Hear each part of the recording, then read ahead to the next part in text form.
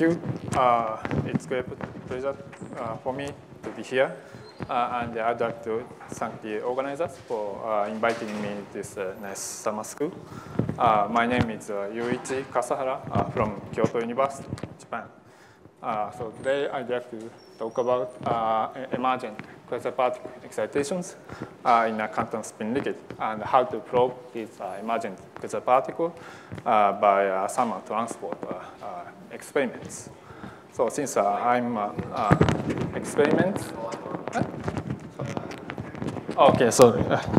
so since I'm an experimentalist, I don't go much about the details of the theory. But anyway, I will talk about the recent progress in the experiment on the spin liquid.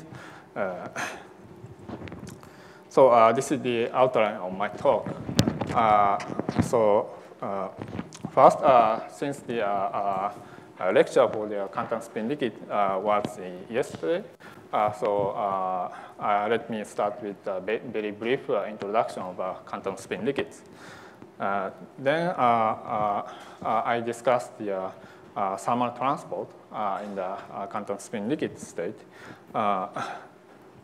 and especially in organic materials with triangular lattice.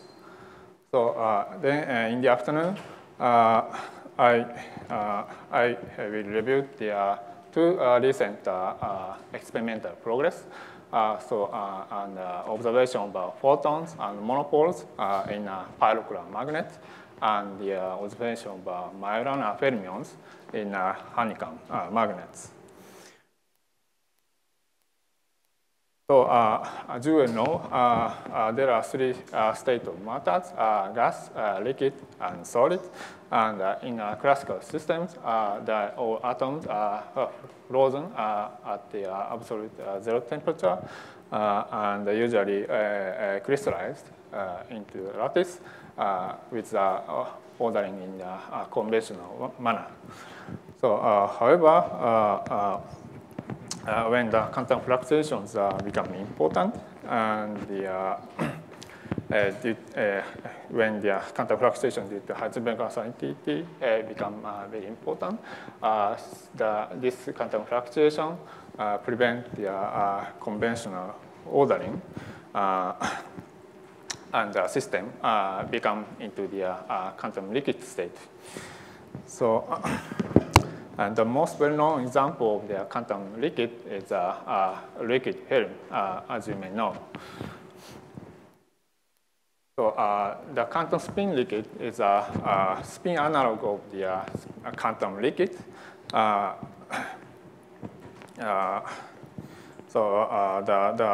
In which long-range order is destroyed. So strong quantum fluctuation made long-range order, such as ferromagnetic order or antiferromagnetic order, even at zero temperature. So, in this state, ground state is characterized by the massive entanglement of local spins. So, the notion of quantum spin liquid is well established in one-dimensional systems. For one-dimensional Heisenberg antiferromagnetic chain, the ground state is a spin liquid, and actually a Tomonaga-Rattinger liquid with spin, in which a spin correlation function shows the power law of the with respect to the distance. So this correlation is called as the algebraic spin correlation. Then elemental excitation in this quantum spin liquid is given by the spin flip of the one spin, which creates a pair of the domain here, so which is called as a spinon. So this spinon carry a spin half, but does not carry electric charge. So then, this spinon is gapless, and propagate like this way without any energy cost, because these states are energetically equivalent. So this spin-on excitation have been confirmed experimentally by inelastic neutron scattering, as shown here. So this is a theoretical numerical result, and this is an experimental result. As you can see, these two are very good, so match very well. Most importantly, continuous excitation, magnetic continuum, appears at the gamma point in a wide range of energy. So this is this provides some signature of the spin-on excitations. However, the situation is much more complicated in 2 and 3 dimensions. So it is widely believed that the geometrical frustration is necessary for realizing the quantum spin liquid state in these 2 or 3-dimensional systems. So the well-known examples of the geometrically frustrated lattice include the 2-dimensional triangular lattice, triangular and Kagome lattices, and 3-dimensional pyrochlore lattices. So although a spin liquid is difficult to capture, but exhibit several exotic physical properties such as topological order, fractionalized excitations such as the spin-on, and gauge fluctuations. So next, let me discuss the two-dimensional quantum spin liquid in the 2-dimensional triangular lattice. So there are possible ground state in the 2-dimensional triangular antiferromagnets.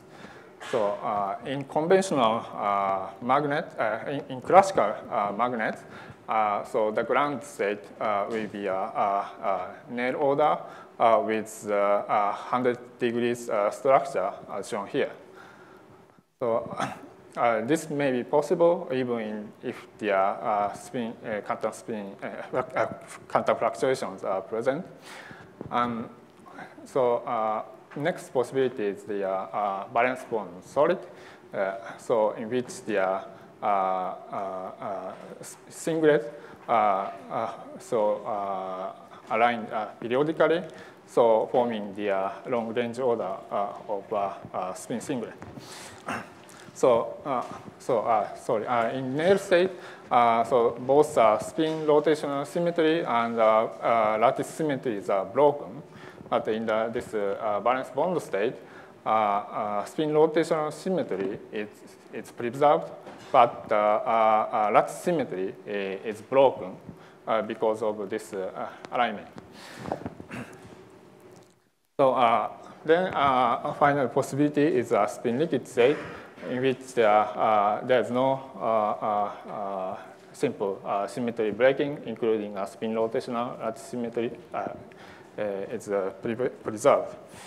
So, so because of this reason, the spin liquid state is very difficult to capture. So the quantum spin liquid state of the Heisenberg so quantum spin liquid state of 2-dimensional triangular lattices with the honeycomb model has been proposed by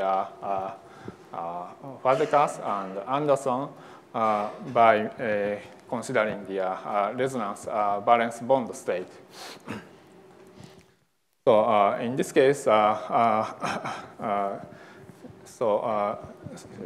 resonance between the different configurations of superpositions as shown here. So the resonance between these states leads to the spin like wave function, so leading to the quantum spin liquid state. However, later on, it has been shown that even in the presence of quantum fluctuations, conventional long-range order with this 120 degrees structure is more energetically preferable.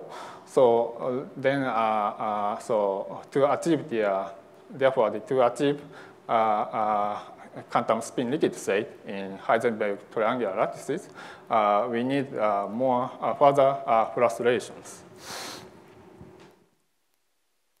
So recently, it has been shown that the ring exchange model, as shown here, provide the further frustration in this kind of triangular systems. So so I don't tell you about the detail, but this ring exchange interaction become important when the system is a Mott insulator, and so the system is near the Mott insulator to metal transition. So among real material systems, so the most the organic compounds has been extensively studied for possible quantum spin liquid in the triangular lattices. So here I would like to show the two examples. Kappa ET compounds and palladium DMIT compounds.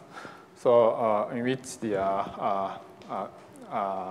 ET molecules and PD DMIT molecules form the two-dimensional layer.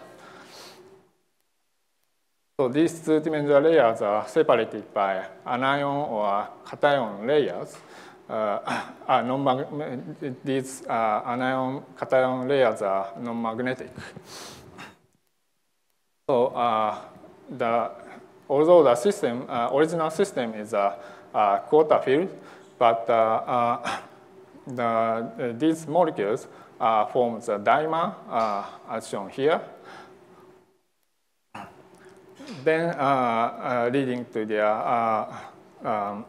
so giving rise to the half field Mott insulating state. So then half spins reside on this dimer, then forming the triangular lattice as shown here. So in both compounds, J is relatively high, as large as 2000. It's close to the room temperature. So yes. Then according to the, so here I showed the result of NMR spectrum for the spin liquid candidate material and the material which shows the antiferromagnetic order at low temperature. So as you can see in the antiferromagnet, this spectrum shows the splitting and the broadening at low temperature because of the magnetic ordering. In contrast, this spin liquid compound, the spectra do not show any splitting and broadening, indicating that indicating the absence of internal field and magnetic order down to the very low temperature, so 1,000 times smaller than the exchange interaction. So the situation is similar in this compound. So no broadening in the NMR spectrum, and also by MSR measurement reported the absence of internal magnetic field down to the similar, down to the very low temperature. So here I'd like to emphasize that in this system, by changing the cations, so we can tune the system from the to the antiferromagnetic ordered state, to the quantum spin liquid state, and to the charge ordered state. So, so I will show later. So this charge ordered material can be used as a reference for thermal conductivity measurements. So then, so for this kind of two-dimensional triangular Heisenberg magnets, there are several theoretical proposals has been reported, including resonating valence bond liquid, as I mentioned before, and the chiral spin liquid with that breaks the spontaneously breaks the time reversal symmetry, and quantum dimer liquids, G2 spin liquid, something like yeah, and so on. So to establish the nature of quantum spin liquid, it is very important to identify the elemental excitation.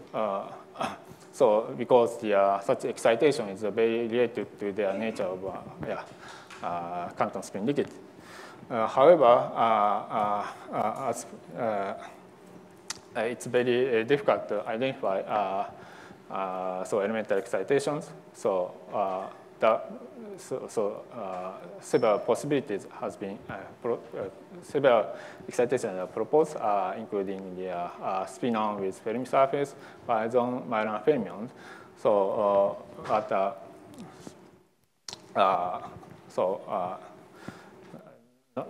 they have not been established. Most of them have not been established so far.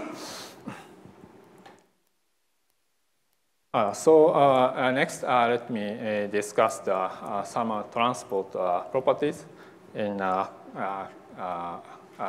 organic insulator with triangular lattices. So the question is to identify the elemental excitation and the nature of spin liquid. So it is question is how to probe the elemental excitation experimentally.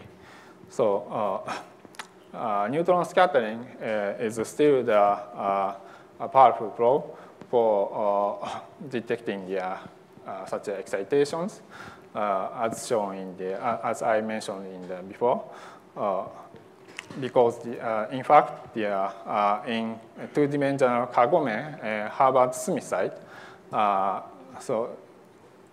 magnetic continuum similar to the one-dimensional system has been observed, indicating the presence of spin-ons. However, the energy resolution of neutron scattering is very limited. So it's difficult to study the much lower energy scales. And also in two- or three-dimensional systems, so it depends on the materials, but so magnon or some other excitation can produce this kind of magnetic continuum. So therefore, interpretation of such continuum is very controversial. And next, so specific heat and this is a specific heat and NMR the very sensitive probe for the very low energy excitations. So actually, in triangular system, the gapless excitation have been reported, by specific heat measurement and the NMR measurement by the observation of residual linear term in the specific heat and the power law temperature dependence of the NMR relaxation rate. However, these quantities sometimes contain the Schottky contribution in specific heat and inhomogeneous impurity contribution in the NMR measurement. So therefore, we need more experimental probe for examining the elemental excitations. So here I mainly discuss the thermal transport properties, such as longitudinal thermal conductivity and thermal hole conductivity. So,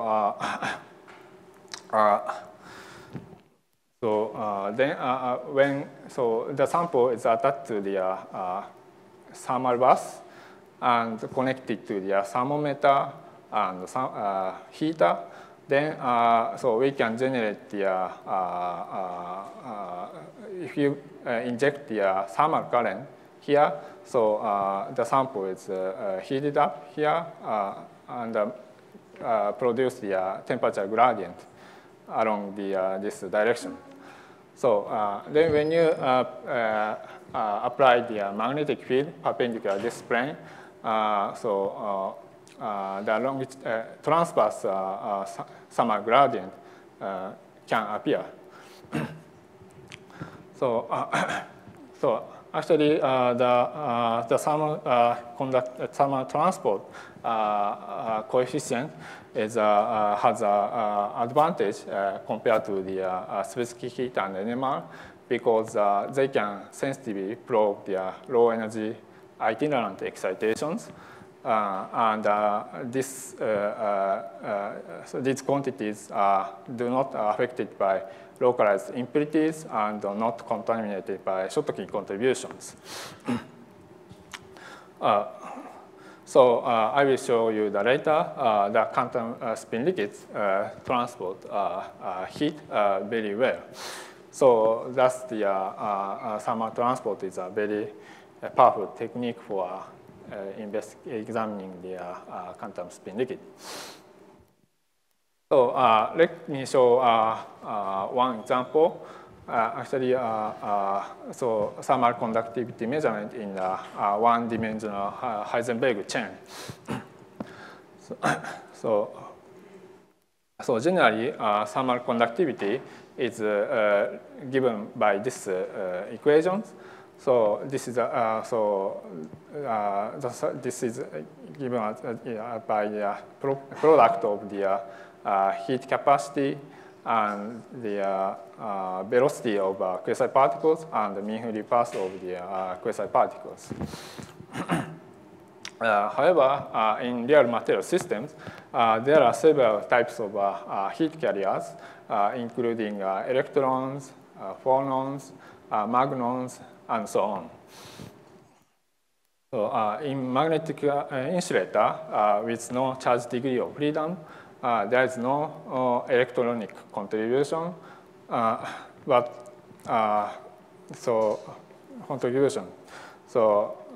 however, usually phonon contribution is significant. It's very significant, especially at the finite temperature. So therefore, it is difficult to extract the phonon contribution and the spin contributions. However,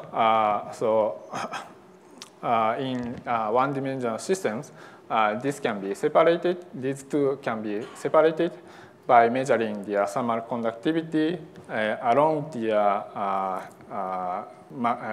chain direction and perpendicular to the chain directions.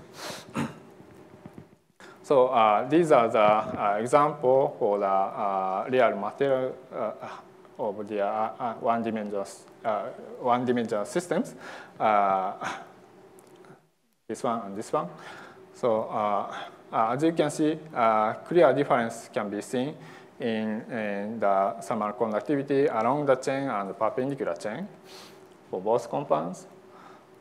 So assuming the phonon contribution to these directions are same, this difference gives the spin contribution to the thermal conductivity. So then in both compounds, spin contribution develops very high temperatures, and it has been shown that the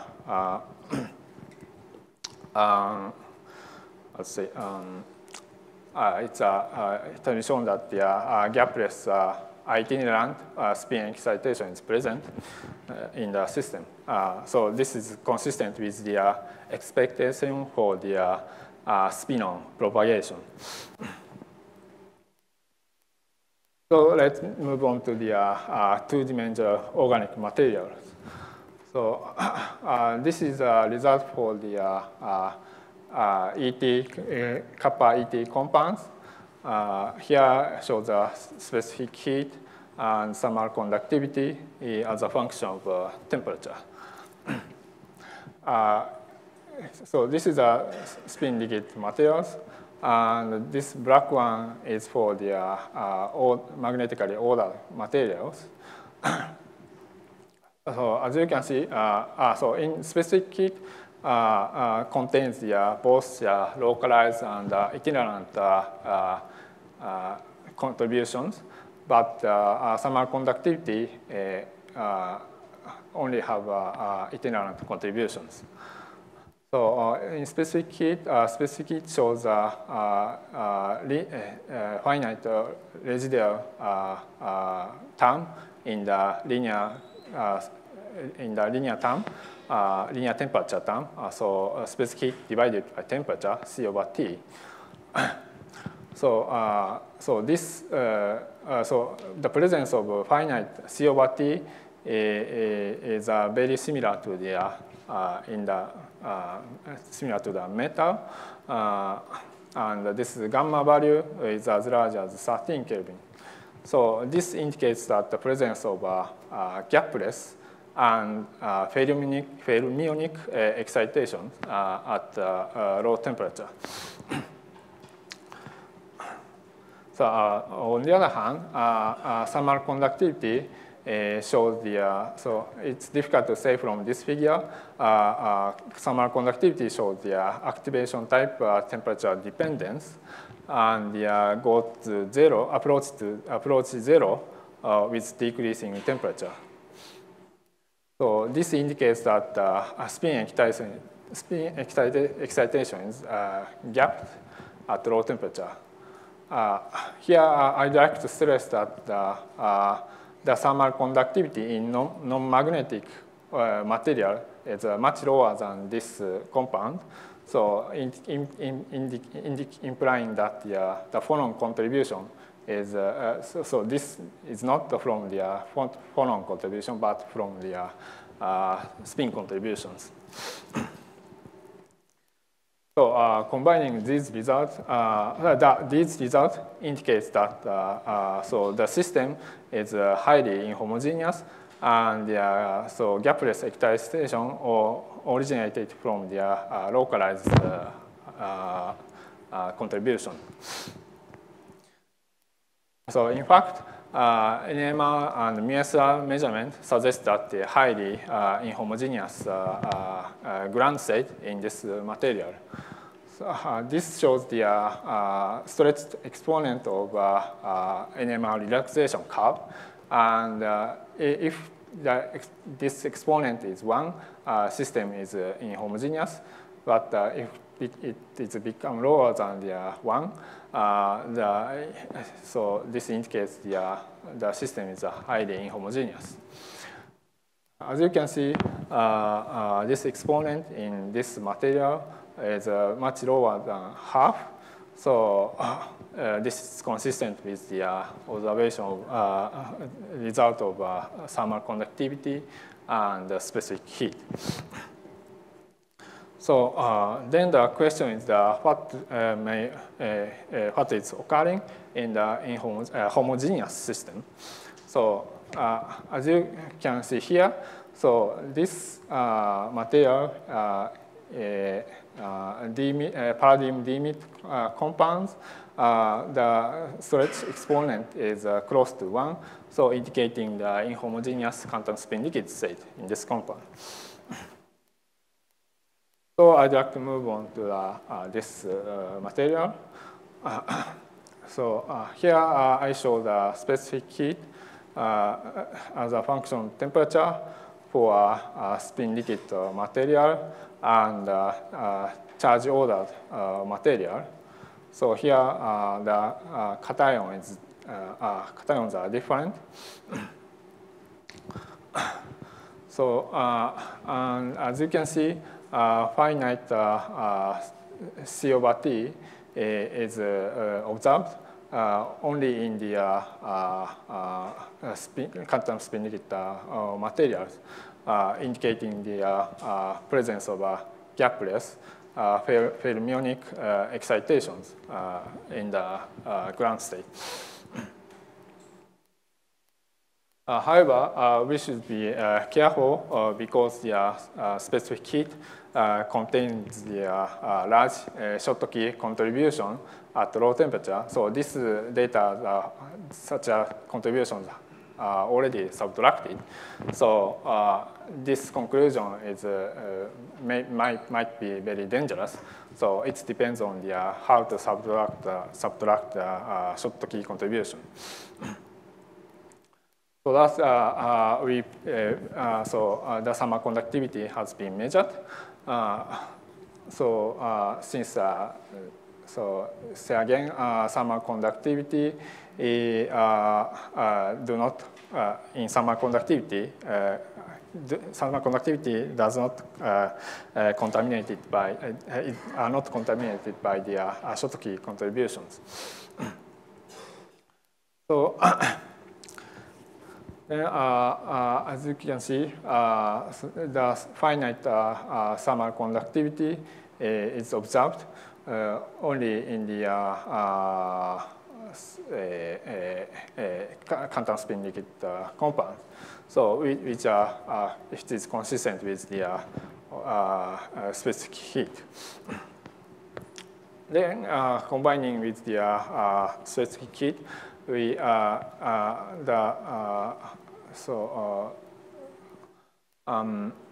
both finite residual term in summer conductivity and the specific heat indicates that presence of gapless itinerant excitations with fermionic character. So as I mentioned before, thermal conductivity is related to this equation. So we can estimate the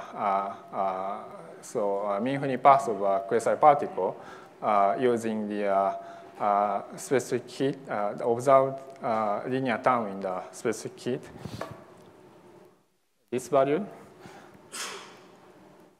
And using the B of a quasiparticle from the dispersion relation of V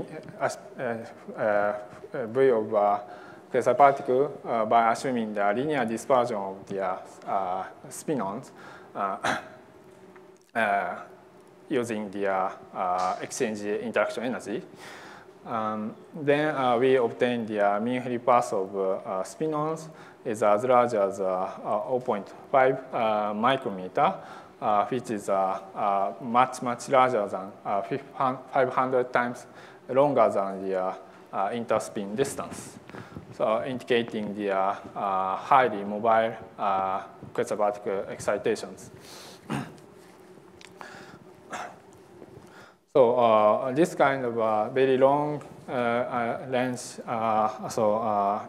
this indicates the spin correlation is kept a very long distance. So which is consistent with their algebraic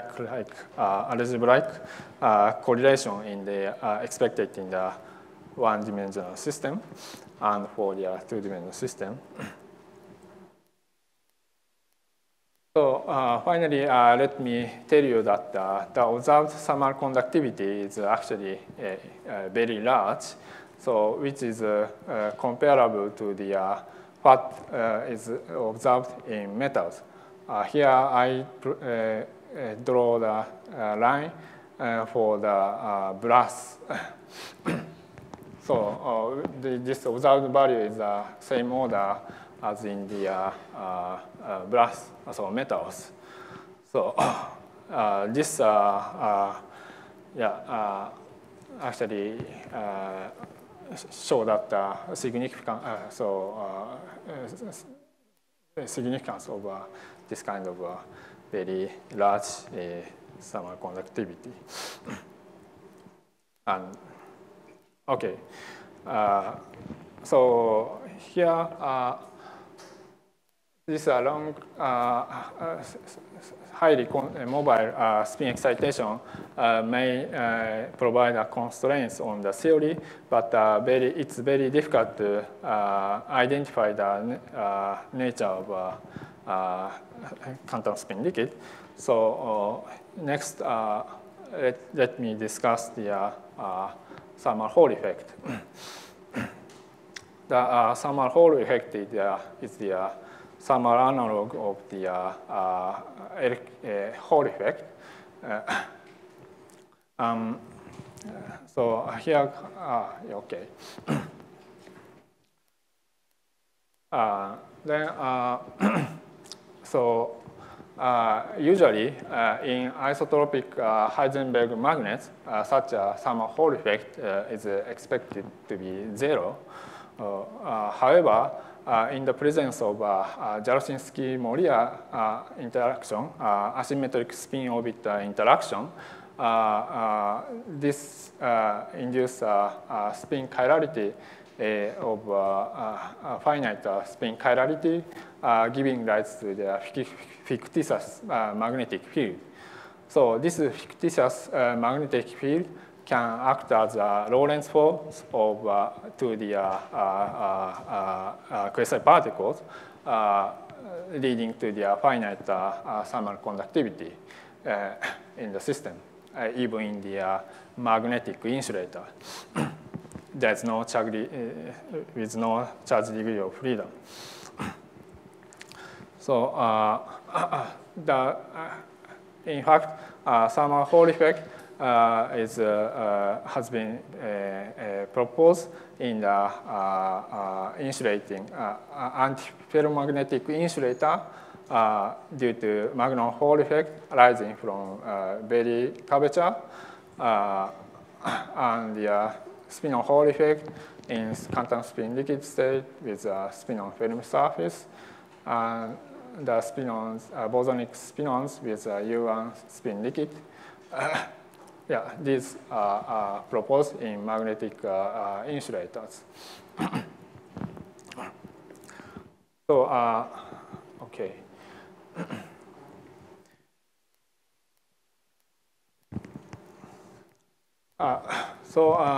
Experimentally, such a Hall effect, Hall effect has been actually observed in antiferromagnetically ordered system. Magnum Hall effect has been reported in this compound. Actually, thermal Hall effect is 0 at high temperature, but it appears below the Curie temperature.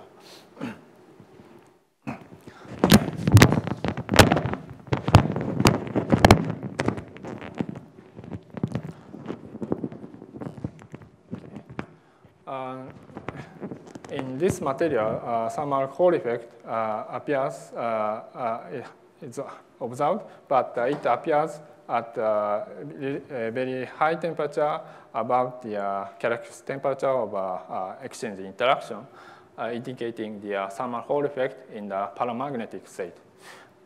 at present stage, there is no theory for the paramagnetic state, so the nature of thermal Hall effect in this material still controversial. Anyway, so in the there are several few reports, only few reports for the thermal Hall effect in the spin liquid state. But recently reported in the Kagome Volvo site and Kagome Capella site. So here shows the result of Kagome Volvo site.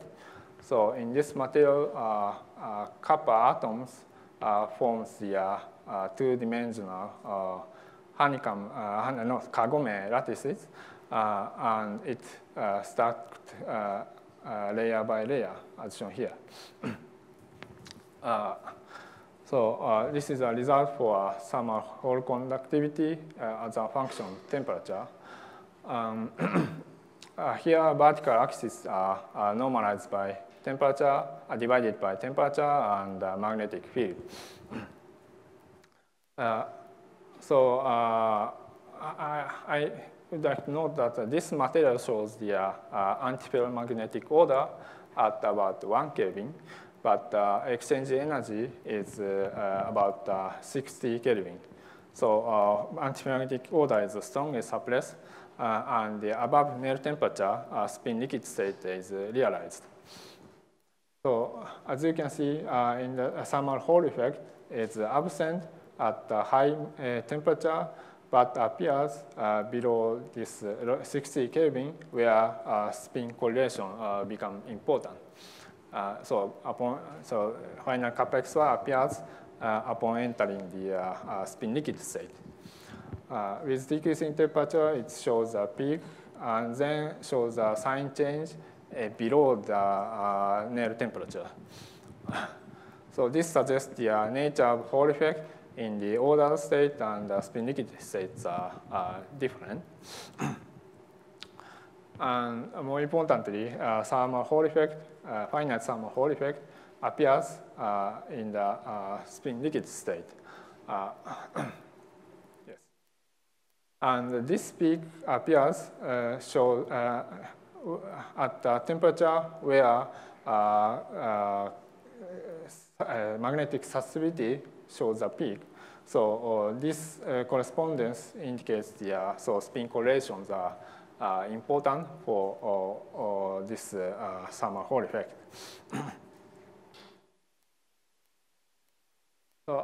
Sorry. Okay, later on, some thermal Hall effect in Kagome Capella site has been measured, and here I plot. So the thermal Hall effect is plotted by this kind of form. So thermal conductivity is normalized by Jaroszynski-Moria interaction and exchange interaction. So difficult to see, but all curves, experimental curves, are collapsed into the single curve. And also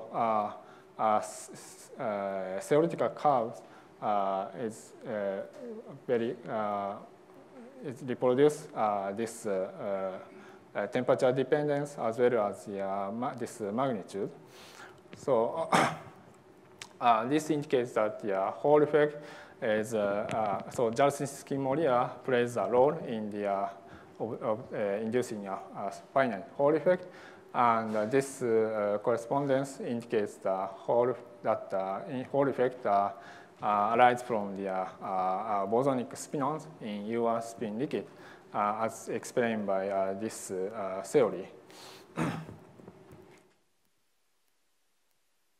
Okay, let me summarize my first talk. I showed that the thermal transport measurements are very sensitive and unique probe for detecting itinerant spin excitations. And in some spin liquid state,